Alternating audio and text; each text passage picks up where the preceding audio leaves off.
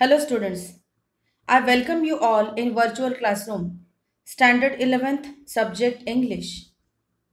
Today in continuation, we are going to study the first poem from second section titled as Cherry Tree, written by the great poet Ruskin Bond on textbook page number 66 and 67.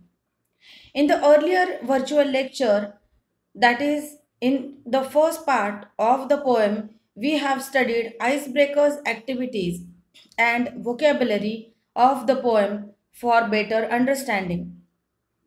Now, in continuation, today we are going to study the summary of the poem stanza wise. Now, let's try to know about the poet first. The name of the poet is Ruskin Bond. Name of the poem is Cherry Tree. Born on May 1934 in Kasoli, Himachal Pradesh, India. Now he lives in Landore in Mussoorie, Uttarakhand with his adopted family. His nationality is Indian. He completed his education at Bishop Cotton School in Simla. He is an Indian author in British descent. He is also called as children's author and a top novelist. Genre: he has created nearly 30 short stories for children, has written novellas, poems, and essays. Ruskin Bond received many awards and honors, especially Sahitya Academy Award in 1992 for Our Trees Still Grow in Dahera, and also awarded with Padma Shri Award in 1999 and Padma Bhushan in 2014. The Room on the Roof was Ruskin Bond's first novel written when he was 17. Now, students, in front of you on the slide, you have various kinds of books written by Ruskin Bond. For example, The Room on the Roof, Getting Granny's Glass, then Angry River, etc. So these are all the famous books or the famous work created by Ruskin Bond. Okay, now let's try to learn the paraphrase of the poem. First of all, we are going to study first stanza, then we are going to see the summary of it. 8 years have passed since I placed my cherry seed in the grass. Must have a tree of my own, I said, and watered it once and went to bed. And forgot, but cherries have a way of growing, though no one's caring very much or knowing. And suddenly, that summer, near the end of May, I found a tree had come to stay. It was very small, 5 months' child, lost in the tall grass, running wild. Goats ate the leaves, the grass cut a scythe, split it apart, and a monsoon blight shriveled the slender stem, even so. So, students, Cherry Tree is a poem about the ecstasy of the poet over a cherry plant which he has seeded 8 years ago. In the poem, Bond expresses his wonder at the way of nature and how it takes care of itself to survive against all odds. 8 years ago, the poet planted a cherry seed out of whim to have a plant of his own, must have a tree of my own. The young poet watered it daily but was unaware of the fact that cherry plant needs other special care too to grow into a healthy tree. In spite of getting any special attention by the end of the May, the poet saw the small cherry sapling coming out of the ground. It was a very small plant, young and fragile, vulnerable to all kinds of external dangers.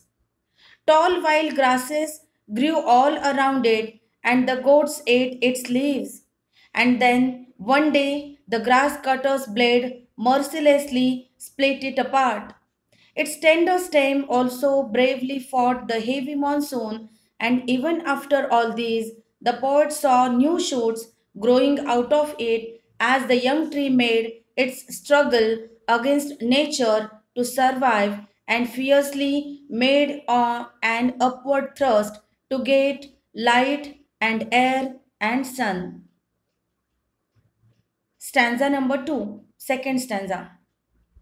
Next spring, I watched three new shoots grow. The young tree struggle upward thrust, its arm in fresh fierce lust. For light and air and sun, I could only wait as one who watched, wondering, while time and the rain made a miracle from green growing pen. I went away next year, spent a season in Kashmir, came back thinner, rather poor, but richer by a cherry tree at my door. 6 feet high, my own dark cherry, and I could scarcely believe it a berry. Ripened and jeweled in the sun, hung from a branch, just one. And next year there were blossoms small, pink, fragile, quick to fall. At the merest breath, the sleepiest breeze. The poet could now just wait and watch while he took pleasure on seeing his small cherry plant blossoming into a tree, as time and the rain nourished it, and like a miracle, the tree grew, too stubborn to give up. Then it was time for the poet to bid adieu to his beloved tree as he went to Kashmir to spend a season there.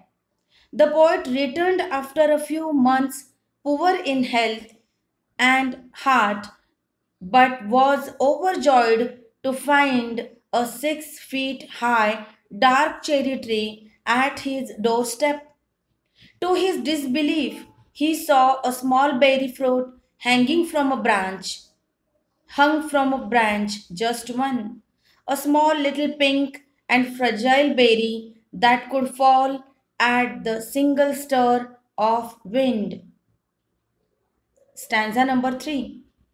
I lay on the grass at ease, looking up through leaves at the blue, blind sky at the finches as they flew, and flitted through the dappled green, while bees in an ecstasy drank of nectar from each bloom, and the sun sank swiftly, and the stars turned in the sky, and moon moths and singing crickets, and I, yes, I, praised night and stars and tree, that small the cherry grown by me.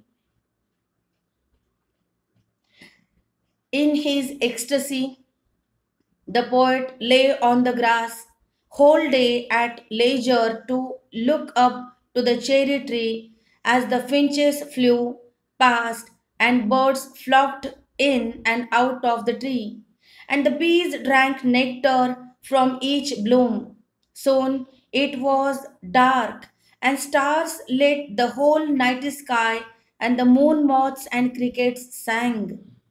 As the poet overjoyed the rapture of nature and felt himself akin with it, he marveled at his own creation.